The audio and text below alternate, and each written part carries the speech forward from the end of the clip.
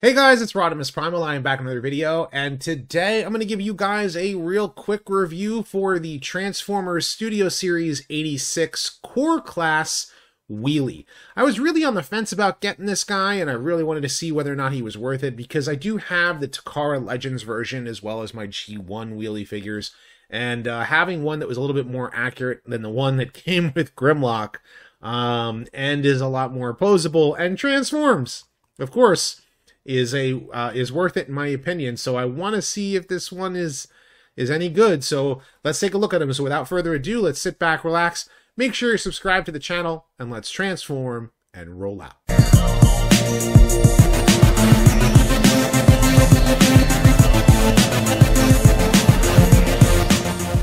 Consider supporting the channel on Patreon, becoming a channel member, or purchase some merch on my spring store today. Okay, so here is Studio Series 86 Wheelie outside of the box, and taking a good look at him here, you can see how much articulation he has. You can move the arm, it's on a ball joint, does have our elbow articulation. His hands are painted silver, and there's nothing like to cover them in any other way, shape, or form. He does have bend at the knee, and you can turn him like so. Part of the transformation, of course, are his feet.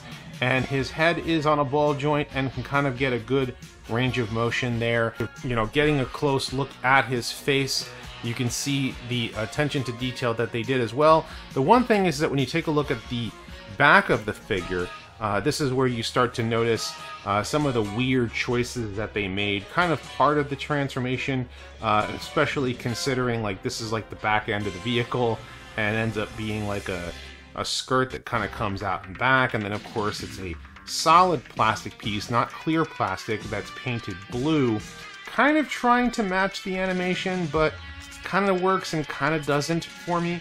But I will say that the figure does look better than previous takes on the character.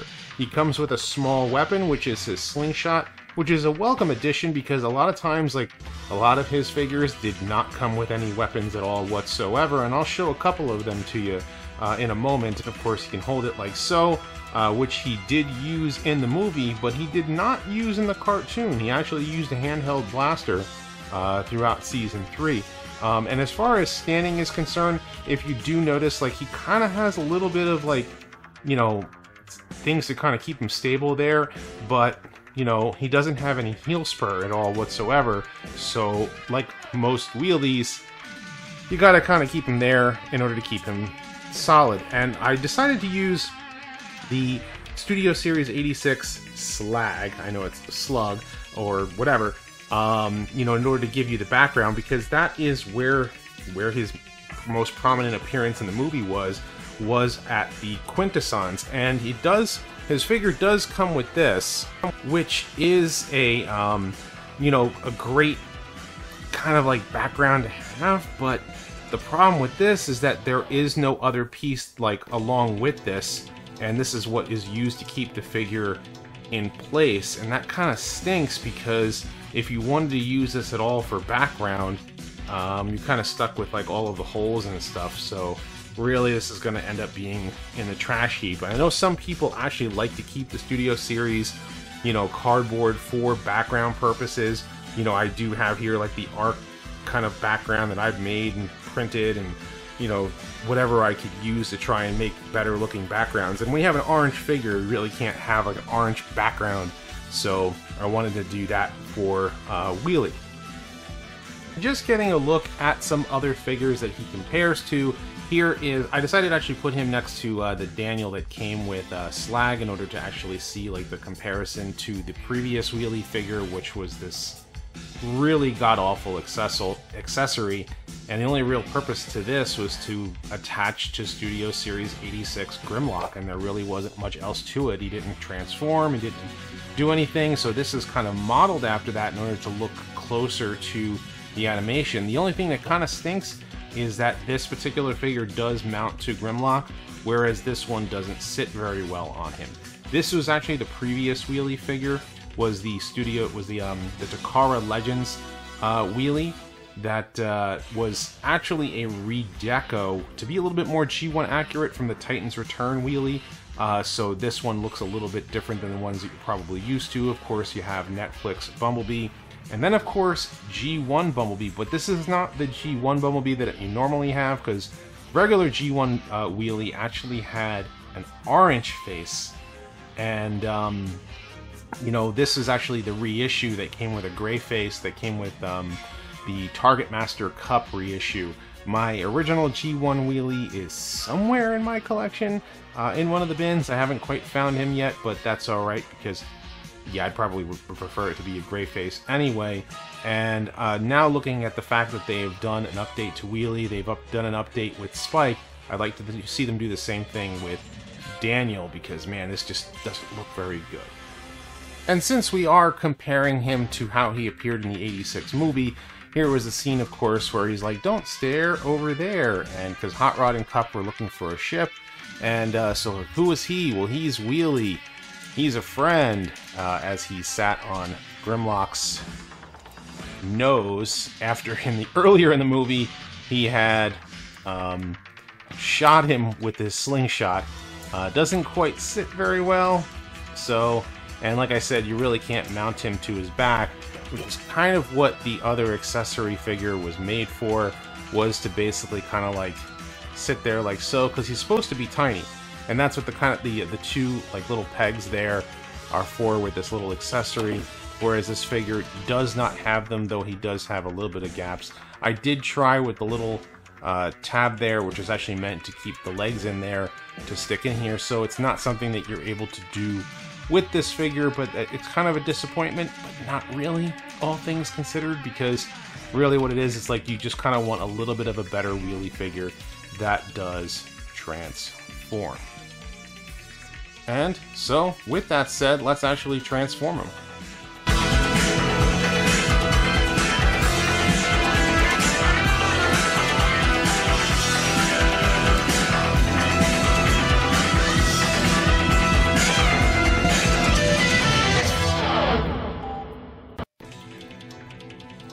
Now here he is complete in his vehicle mode, as you can see, and yeah, you can see the hands are sticking out, which is a little bit of an eyesore, all things considered. He does have a little bit of a weapon storage. I didn't quite want to put it here while he was in robot mode because, well, it's kind of the most funniest of places to actually be weapon storage for him, considering where it is in robot mode, but it does work very well. It rolls quite well too, and I'm actually glad about that, because sometimes you get these Transformers that just don't roll very well in vehicle mode.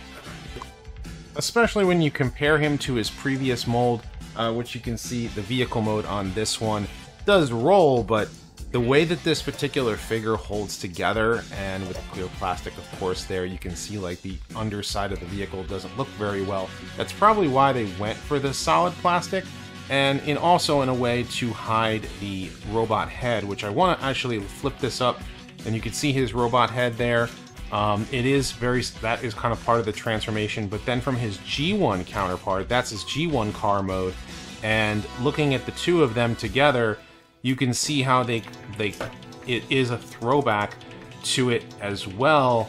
The only thing is, like, I really wish that they had covered the hands. Like, that is the biggest negative to this figure. And also the way the hood, like, comes down like so.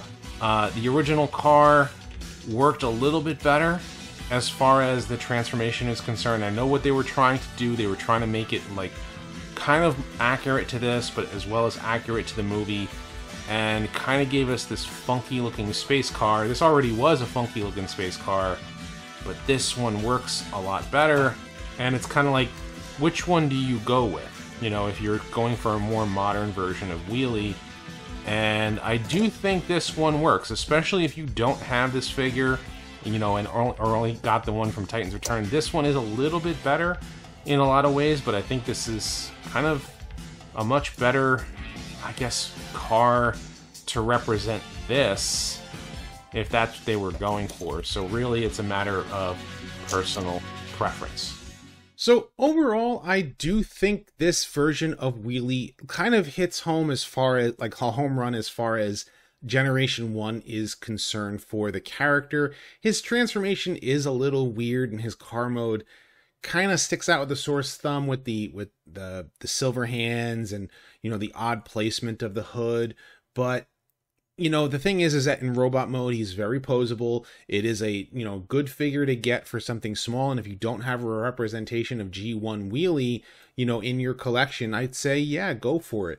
You may like the Titans Return figure better. Personally, I think the Takara Legends is a better color scheme for that particular mold. But the thing is that this looks more like Wheelie in robot mode than the other one does. And really, it's a matter of your own personal preference. It's only a core class figure, so it's not going to be costing you an arm and a leg. So, yeah, I guess I would say it's probably worth it. But what do you guys think of Studio Series 86 Wheelie? Do you think he's a good figure, or do you think that maybe you're going to pass on him? Of course, leave your thoughts in the comments section below. Be sure to thumbs up this video and subscribe. And many more Transformers discussions, retrospectives, news, reviews, and more coming down the pipeline. So stay tuned for all that. And as always, guys, until next time, till all are one.